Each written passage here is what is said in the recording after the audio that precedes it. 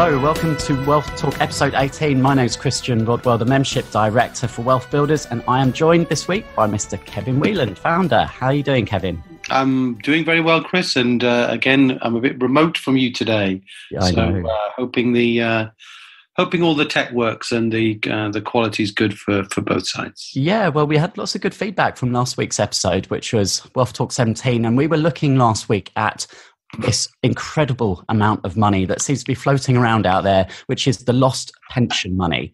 And we heard from 3 of our members who, between them, had rediscovered £400,000 worth that they really had just kind of, dismissed almost, and just with very little effort. And we heard the different ways of going about that, had managed to trace that lost pension money. Yeah, and it's fascinating as you think about the obstacle that people put in the way, that this feels like too big a job, or who do I contact, or how hard would this be? But if you look at the hourly rate that was achieved by each of those, maybe no more than an hour spent by each, and one made 45 grand an hour, the other one made 100 grand an hour, and Chris made 250 grand an hour. I mean, I don't know about you, Chris, but that's a pretty healthy return on investment. It sure is. Yeah. And that's just 3 people who were proximate. It's not like 3 people in a year. This is 3 people in a week.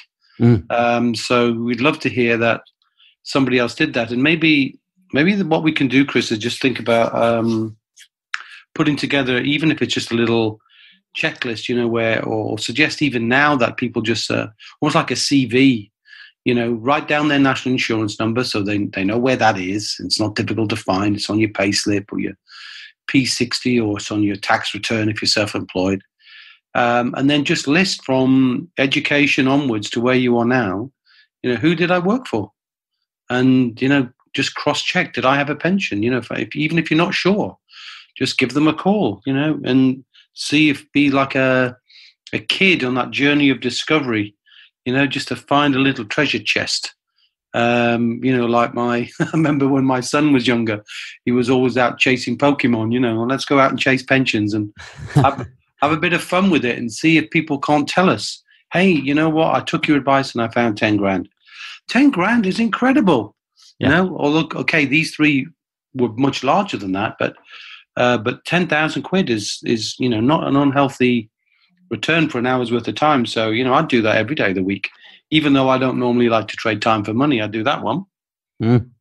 Yeah. No, absolutely. And, I think for anyone listening to share the message with others, I was out having dinner with some friends during the week and, just mentioned this. And my friend was like, I'm absolutely going to do that. There's definitely a couple of old employers that I need to track down. So, yeah, share the message because, we actually talked about a figure of 10 billion last week, but with a little bit more research this week, we've seen that figure actually could be nearer 20 billion, which is, there's a lot of people's money out there that needs to be reclaimed. Yeah, and I think the other half, actually, because you have to look at the source of the information, and the source of the 10 billion was, I think, all to do with insurers. So that's money in insurance company funds. But remember, as I explained in the pension podcast, the initial one, there are 2 main sources, aren't there? There's kind of money in pots. That's insurance companies typically. And then there's money in benefits, which is related to years of service and a job. And, nobody counted that because the insurers have no way of doing that. But I think another organization, counted that and said, hey, it could be 20 billion, So whether it's money in a pot, whether it's a few years of service that you've just forgotten about, just, take the time and just find out and let us know. And don't forget, Chris, if you had dinner with someone, press them again and say, hey, how did you get on? It's always good to nudge people, and that's all part of the benefit, I think, of why WealthBuilders is a community, isn't it? And we buddy people up and try and help them nudge each other to get things done, because it's easy to put things off when life gets in the way. Yeah, indeed. I think it's just worth mentioning as well for anyone listening who maybe has just picked up on the Wealth Talk podcast, in the last few weeks, and hopefully enjoying listening to us discuss, these different areas. But I would definitely recommend going back and listening some of the earlier episodes, because everything we've come to now, Kevin, is really centered around the 7 pillars of wealth. And we kind of laid the foundation for that in the earlier episodes. And what we're doing now over the next few weeks is actually going through each of these 7 pillars individually. And we started with pillar 1 a couple of weeks ago, which was home capacity. And obviously last week we started on pillar 2, which was pensions. And today we're sticking with pensions because anyone who heard last week's interviews would have heard this term SSAS being mentioned. And when we say SSAS, we're talking SSAS. Would you like to explain a little bit more about what exactly a SSAS pension is, Kevin? Yeah, so as I said before, whenever you're on a journey to create wealth, there is always going to be some new language. And that's true of the principles of wealth building, or like ROIs, for example, and we've touched on that many, many times now, and the different ROIs. And also when you get into each individual pillar, whether it's property or pensions or investments or business or IP or joint ventures, there's always a new piece of language. So it's always important to stop and learn the language just to make sure you embed that, you don't feel overwhelmed by it. So SSAS isn't complicated, it's just an awkward title. So it's not SAS, it's not the armed forces in a curious way, it's not software as a service, SaaS, but it does actually link to the thought of a subscription model because it's a way to create recurring income for yourself. So just as SaaS is subscription-based software, this is a subscription-based pension where you can generate high levels of recurring income. In short, small self-administered scheme is a very small piece of the pensions landscape, which is broken down, as I've said earlier on, if you think about it, is, on one side of the coin, we've got the big insurance company pensions, all of the big organizations who manage money. On the other side of the coin, you can imagine flipping a coin. On the other side, so heads is the insurers, tails is the big employers, and I mentioned loads of those who've had final salary pension schemes in the past, and I think we mentioned Marks and Spencer's and Tesco's and all sorts of different organizations, and there's lots of them around. But if by chance the coin landed on its edge, and that very slim edge that represents the balance between the two is something which is known as a member-directed scheme. In other words, instead of relying on your employer, instead of relying on an insurer, you take responsibility for self. So it's no surprise that self-administered scheme or small self-administered scheme, I'll come back to that in a second, is about self. Now, this isn't about being an insurance company or being an employer. It's about being responsible for money, which you can now do something with. And that money, small self-administered scheme means, small means less than 12 people. In other words, it's designed to be operated by people and families and small businesses. It's not meant to be the massive schemes that you'll see, where there's thousands and thousands and thousands of members. It's meant to be managed and controlled in that way. So that's small. Self means you. Now, so in an insurance company, it's the insurer who's responsible. They legally are the owner of the scheme because a trust, which is pension, is always written under rules of trust, so there's some benefits of that, which I'll come on to during the course of this session on pensions. But one of the huge benefits of trust is tax-free. And it's inheritance tax-free, income tax-free, corporation tax-free, capital gains tax-free. I don't know if there are any more taxes, Chris, but that's, pretty tax-free. So it's a tax-free trust fund run by yourself or up to 11 people. So you can buy a big family together or a small business together. And scheme is just another word in law for pension. So small self-administered scheme means a pension plan run by the people who own it. They take control and then they invest that money in the way that they think reflects their wealth dynamic, reflects their past experience, reflects the future direction of where they want to go, and is a real incredible opportunities. I'm sure you'll hear from the three participants today, who shared their knowledge and their experiences, Chris. They will have all learned something that they didn't know before.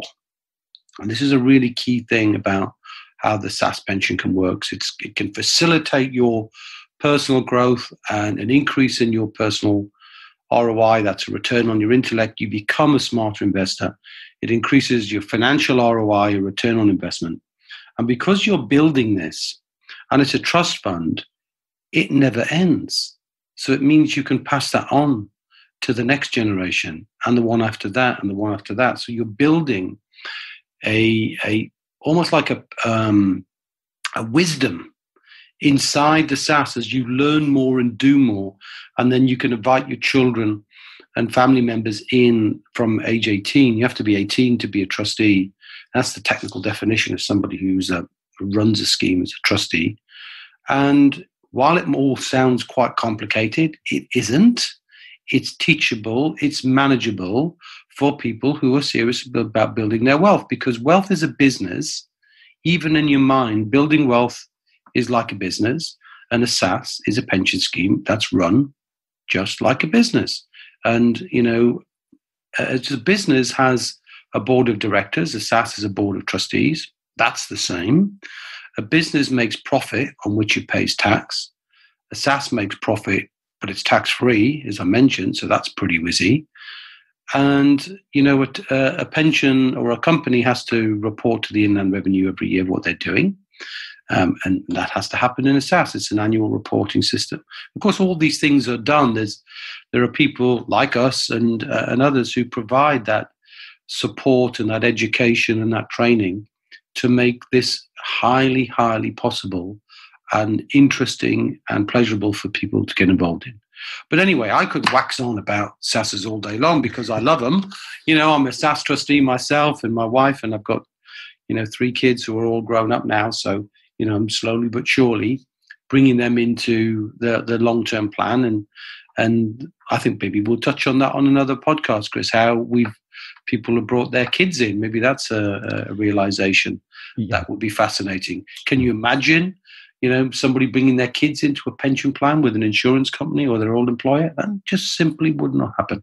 Yeah, it all links into one of the Wealth Builder values about passing on a fantastic legacy, doesn't it? Along with the wisdom that you accumulated along the way. So you pass on not just money, you pass on wisdom. But enough of that. Why don't we hear from some of the people who have experienced this for themselves? So it's not just me, it's real other people, all with different levels of experience and all with different levels of where they started. But what's true of all of them, I think, is they were all employed people.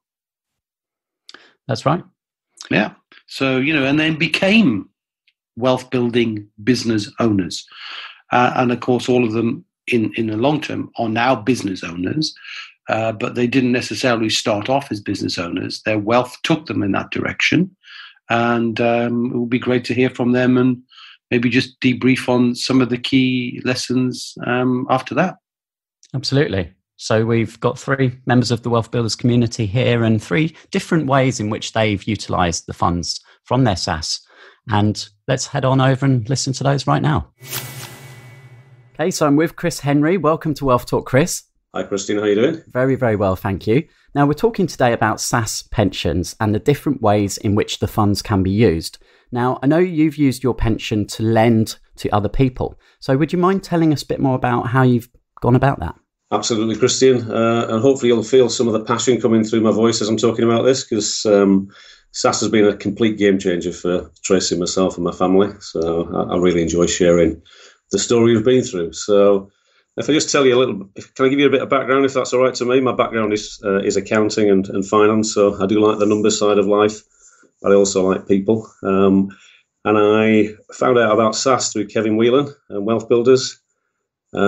As an accountant working for a bank, I'd got no concept of what was actually possible with my final salary pension scheme. And I'm embarrassed to say that I was the person that used to grab the statement, look at it, and bung it in the drawer. And it's with the power of knowledge is quite incredible, I think, which you can establish exactly what you can do with a final salary pension. So I got into contact through a company called Action Coach is a franchise that I bought the franchise for. And I wanted to find a way of actually acquiring the franchise, quite a hefty investment using my pension. And that was where the connection came with Kevin. So, and that's where the journey started, really, I think. Quite cautious, but Kevin taught me how I could acquire the franchise using my pension. And over a period of probably 12 months, it took me to really get to understand what the art of the possible was. Both myself, Tracy, and my wife moved our pensions out into what is now our own SSAS. So that's kind of where the interface with SSAS started. And this was kind of 4 years ago, August 2015, we established our SSAS and transferred in, and it's been an amazing journey since then. But just to the question, Christian, where we started really was by lending. Again, didn't appreciate once you got your pension out, you could lend it. Quite ironic that I left a bank and became a bank. I think the customer service in my bank is a lot better than it was with the one I left. Yeah, so again, being guided by Kevin, and it starts with education, being educated on what you can do. And in a very controlled manner, we started to lend our funds out. And I think it's important to have a policy to follow to make sure you kind of protect yourself, because this is all about legacy for us. It's about passing on our assets to our kids and having a clear set of criteria, which is what we had, was where we started. So if I just run through those very quickly. We started off really just being interested in property, only wanted to lend on property. I like the idea of being able to touch what I'm lending against, and the security of property for me is quite valuable. So property was the strategy. And what Kevin has got around him is an amazing community of people that have got varying levels of expertise. And we wanted to lend to people that were experts in property, so that have got a track record. And I think that's the power of the community that Kevin's got. A lot of people that have been through very strict due diligence. So you're dealing with people that have got integrity and credibility. And that for me is a protection for us. That's the first layer of protection. Who are you dealing with? And that for me is the crucial part of the process. So lending against property. So these are developers that are looking for funds on their developments. We would generally take a first charge against their property. That's our policy. Again, all this is trying to protect yourself. Only ever lending no more than 75% of the valuation of their property or their development. So we take a valuation out on their development to make sure there was headroom when we were lending, and getting good returns. Getting good returns against for our SSAS and for our pension and for our future. So I think that's kind of where we started. Now, 2 or 3 of the deals we did with people. On average, people ask me on average, how much did you lend? And generally it was between £50,000 and £150,000. That's what we were lending out to people. Did about eight lending deals. 2 of those were what we call lend and learn. Now, lend and learn is where you're lending money and you're trading a little bit of interest for quite a lot of knowledge. So you would lend at a lower rate, but you get the benefit of going out to see a development, going out to spend time with the people that are experts in a particular strategy. And so there's a win for them and there's a win for us. Now, Tracy and myself set off with a plan to learn property, not realising that you can actually have property without learning it. You can be an armchair investor. And once we learn, again, through Kevin, that you can do that, we kind of decided we were going to be armchair investors. And that's the way it's panned out. So we've got a passive income now that comes through property. And I haven't met any of our tenants. We've got 5 HMOs at the moment, 30 units, 30 rooms. So that's kind of where we've got to, and that's how it all started. Yeah, well, that's fantastic. So many lessons there wrapped up in one, and I like the way, obviously, that it enabled the pension allowed you to actually purchase the business franchise as well, which another Absolutely. benefit that people just, I'm sure, would never consider that's possible. Yeah. Well, that's brilliant. Thanks so much. And I think you've really displayed there many of the Wealth Builders values in terms of really taking proactive, responsible, hands-on approach, for your financial future there, and, wanting to pass on a fantastic legacy as well through the work that you're doing. Absolutely. Yeah. Thanks so much for sharing that story today with us, Chris. No problem, Christian. So I'm with Paul Watson. Welcome to Wealth Talk, Paul.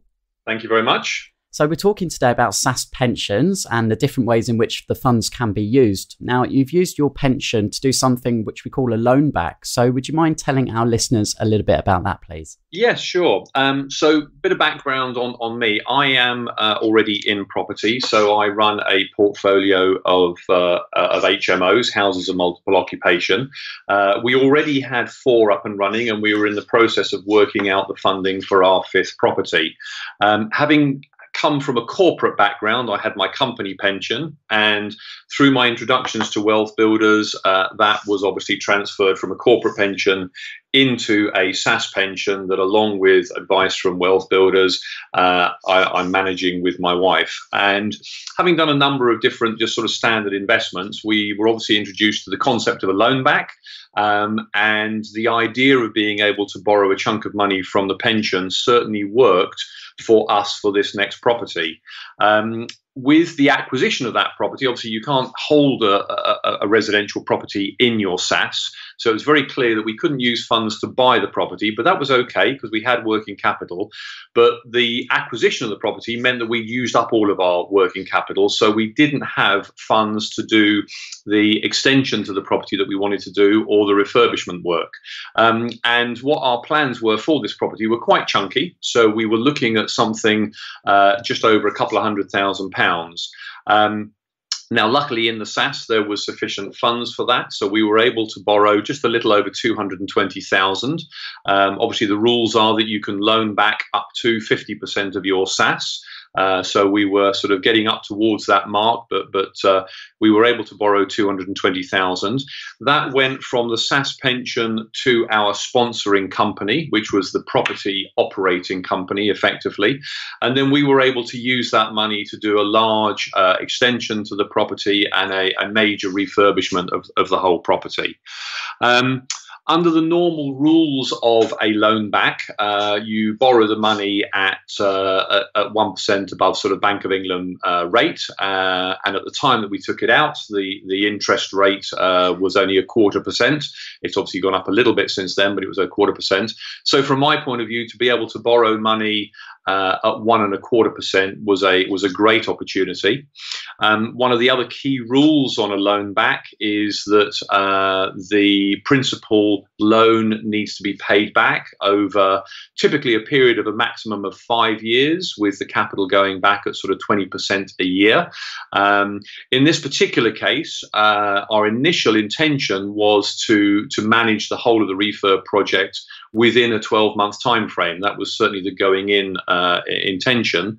However, our friends at the planning world, and I'm sure you have property people out there listening, will be familiar with the planning world, never quite goes according to plan. So actually the overall timeline of the refurbishment dribbled over the 12 months and ran to about 15 months.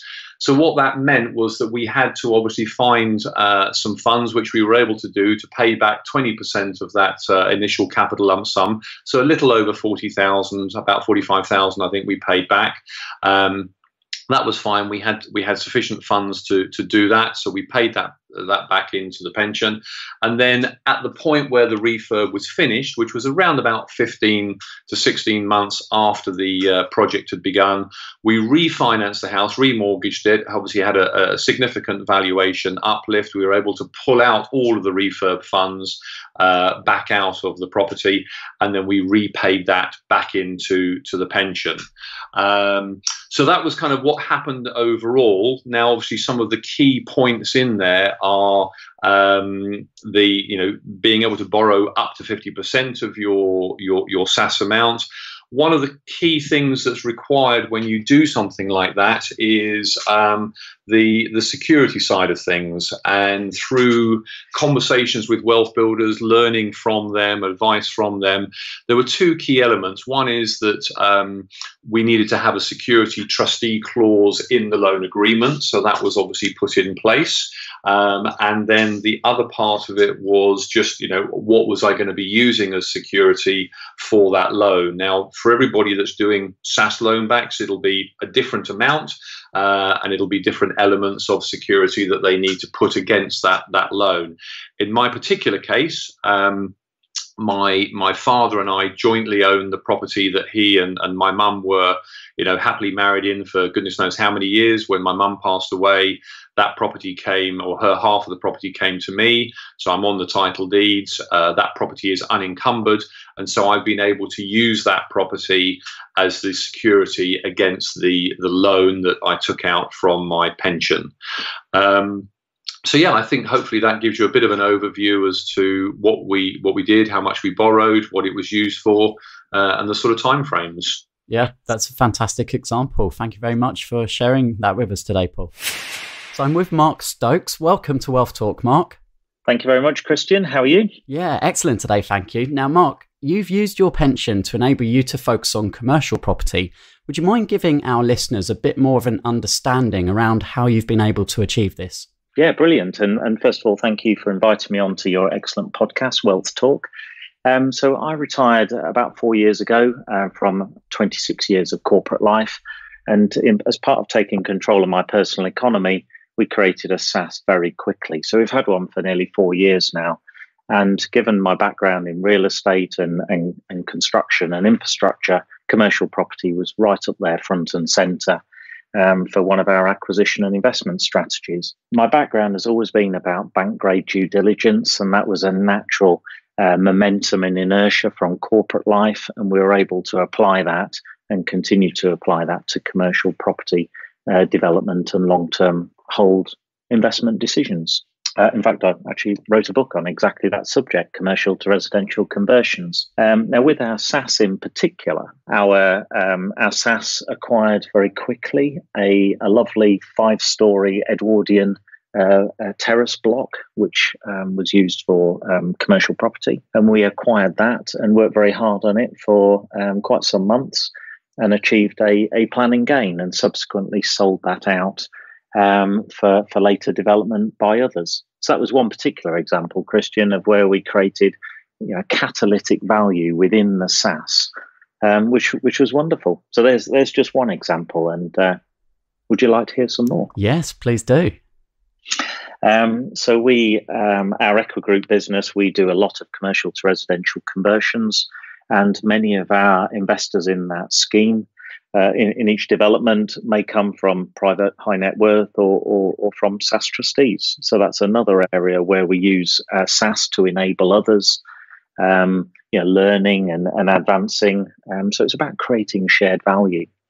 Now, one particular commercial acquisition we acquired was only last September, and we're literally finishing it now. We're now recording this in late May 2019. And in 9 months, we've created the acquisition of 5 commercial properties, all side by side in one cluster.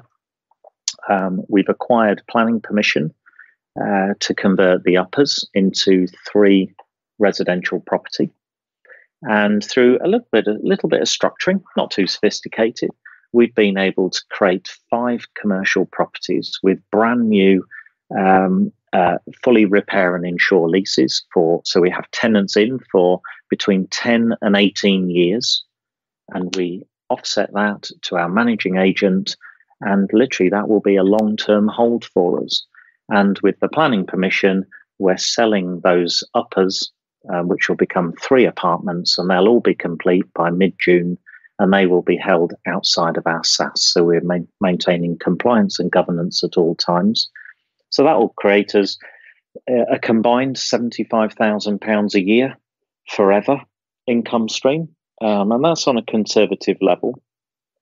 But what I find really fascinating, Christian, is I reflect quite a lot and utilize the skills over many years.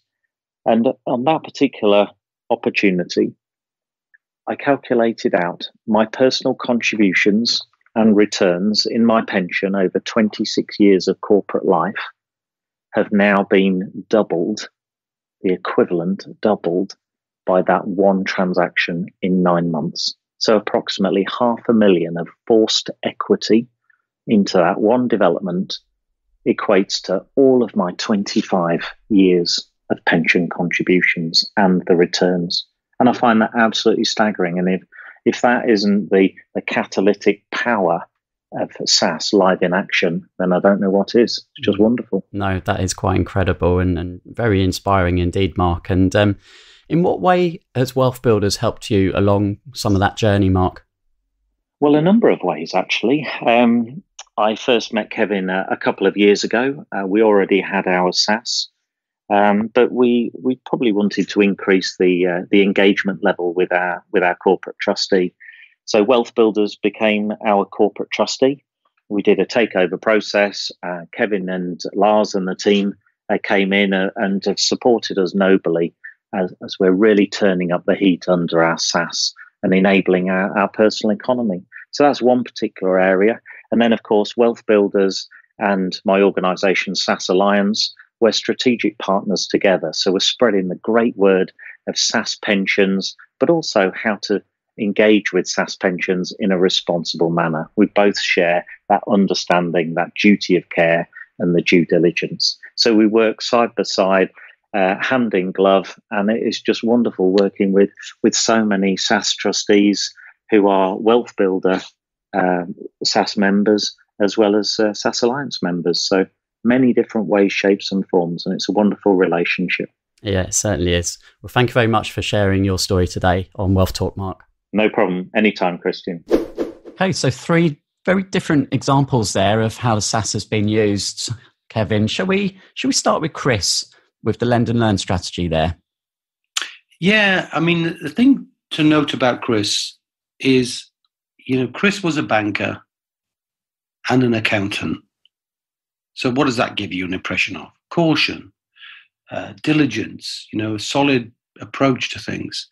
Now, I don't know if Chris, would, I'm sure it'd be okay for me to mention that him and his wife took, good 12 months to make their mind up. And, quite rightly, they wanted to really think it through, and that's fine. There's no hurry into SSAS. The SSAS is for life once you make that decision. And now, Chris is a banker. What was logical for him was to see the money that he accepted into his SSAS, basically as a large cash lump sum that came in. He became a bank, and why wouldn't he bring the knowledge of the banking industry with all of the risk mitigation measures they have in play and simply build his wealth by doing exactly what a bank did? So being a banker, becoming a bank makes absolute sense because you're not learning everything from scratch. It's not like he had to learn loads. He'd already brought decades of experience and just made his pension be a reflection of who he was in the past. But as you saw from his lending and learning, he wanted to build an additional skill in addition to that. And that connection came from within the Wealth Builder community, a brilliant guy up in the Northeast, in fact. And, and we're delighted that that connection has worked for both things. But also, Chris, when he moved on from banking, he became a business coach. And now he's so excited about what he's been doing in his SSAS. He's, you can't hold him back, really. If you meet Chris, it's almost like he's becoming part of the wealth coaching process now. He can't stop telling other people about what to do. So you can see that although Chris has dramatically, and if you saw the numbers, dramatically changed his life around, massive pension compared to what he would have had before, access to the money much earlier than the normal retirement date of his banking scheme, and the opportunity to build a business, the opportunity to build a new business in property, but also to build on the strengths and the foundations you already had locked in place. So Chris is a brilliant example of why SSAS can be right when people take their time. He did take careful advice, proper financial advice. And we need to keep saying that, Chris, that while we're giving stories of what people have done, they always are looking to make sure that they've taken professional advice before they finally make their own mind up. And whilst our 3 guests there all talked about property, we must emphasize that the SSAS can be used for other things, not just property. Yeah, I mean, I think it's relevant that in the UK, I think we have a love affair with property, and it's logical. But Chris expanded his coaching business, didn't he? Mm-hmm. So that's not a bad thing to do as well. So that's a genuine business, and it might be useful to catch up with what Paul was up to. Yeah, Paul did the loan back. So you mentioned there, he had the funds to purchase the property, but then would have been out of funds to do all the works that he needed. So he took up to 50% of his pension pot, his SAS, which obviously is the law there. And that allowed him then to obviously accelerate that and make a good return. And there were some good lessons there from Paul's story. Yeah, I think the point is that there's an assumption that many people make that somehow pensions and property are simply not possible to combine, like oil and water. But if you use the appropriate rule of law, and the loan back is a method of doing that, there are rules and regulations, and we won't go into the details of those, but they're not that difficult to learn, and Paul learned them. In fact, we have a training module specifically for that. But let's just think about that. So he accessed money for property which he owns outside of the pension, and he paid an interest rate back to himself, which he grew inside the pension. So in a sense, then, what Paul's been able to do is build wealth in his pension and out of his pension. But he had control of that. He had control of the choice. Is there any other pension that allows that to happen? I don't think so, because there is no access to any pension at all. No personal pension, no occupational pension will allow an individual access. Now, you've got to have a company, and obviously Paul has a limited company where he was buying and developing property, but also he got access to those funds at very low cost.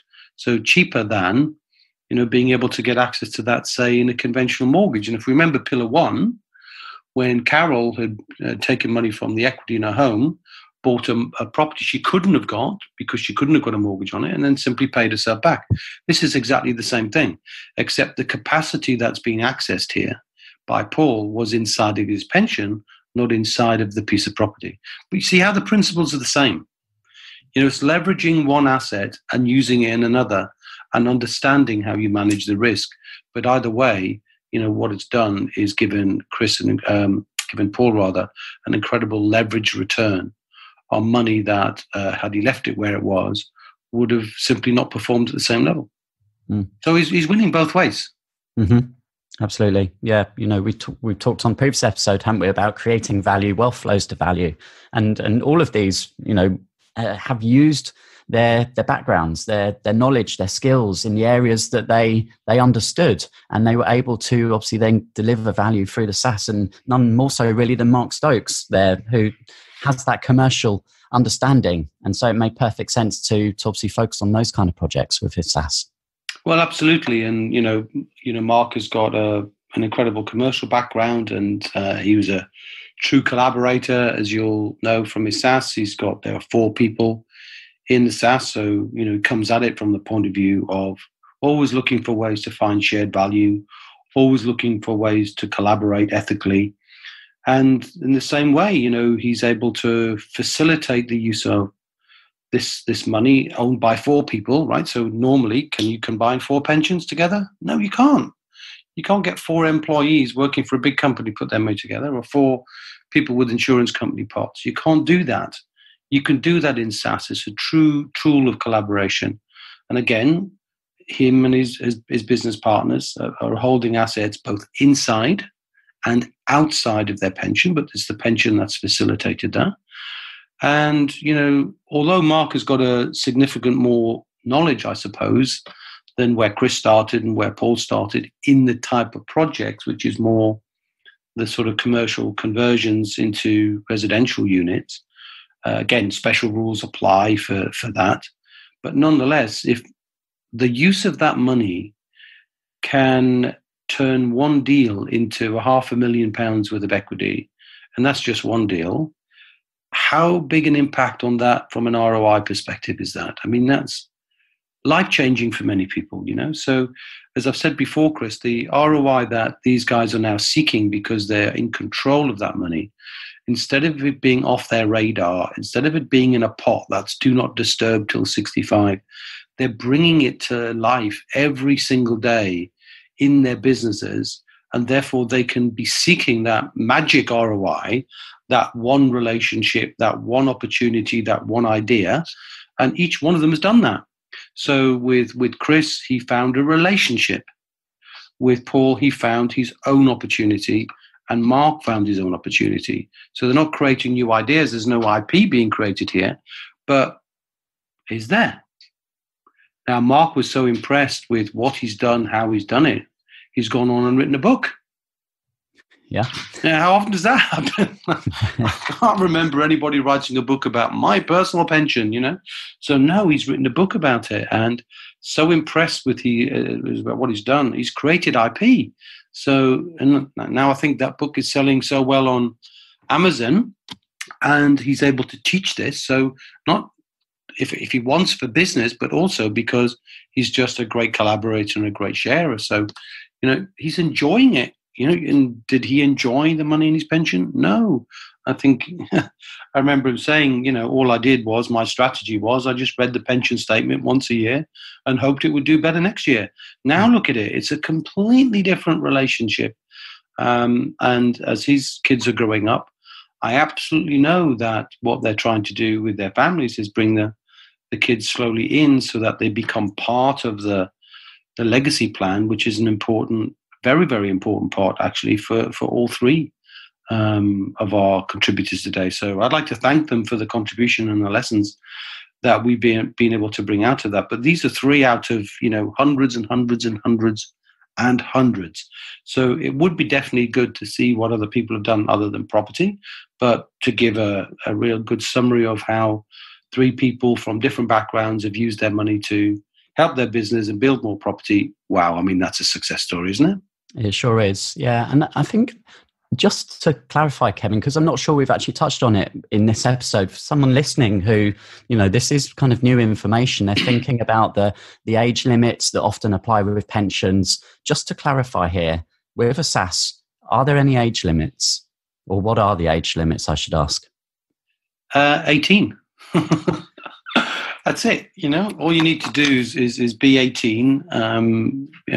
Obviously, most of our clients are not 18. They're 30s, 40s, and 50s, right? So, so there's no age limit. You have to be a business owner. And as long as you take good, careful advice and you know what you're doing and you have a good plan, then you can bring pensions from old world, part of your history, and bring them into a SSAS to be a part of your future.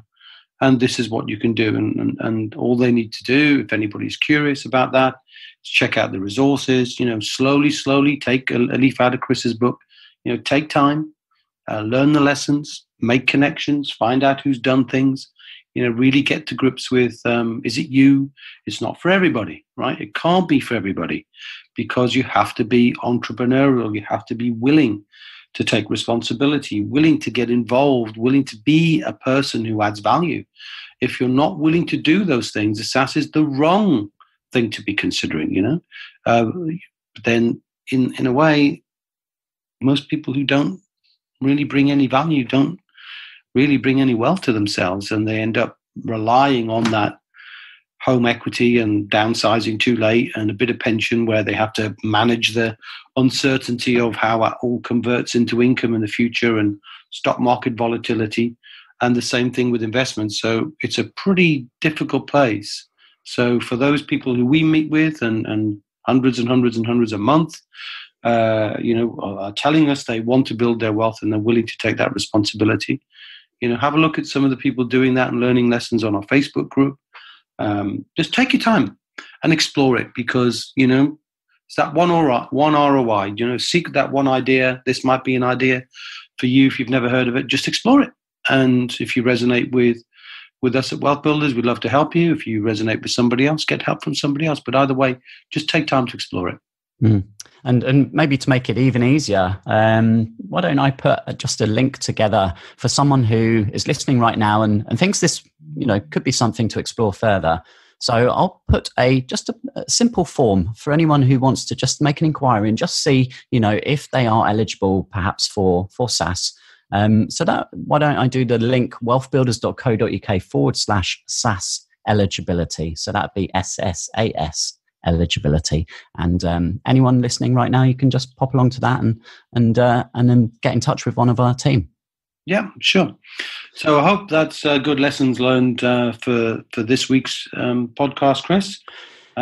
Maybe we're still not done with pensions yet, so need to have a think about what we'll do the next one, because it is the biggest topic of all, because it's where most people in the UK, are building their future wealth upon, really. So we need to do it justice before we move on.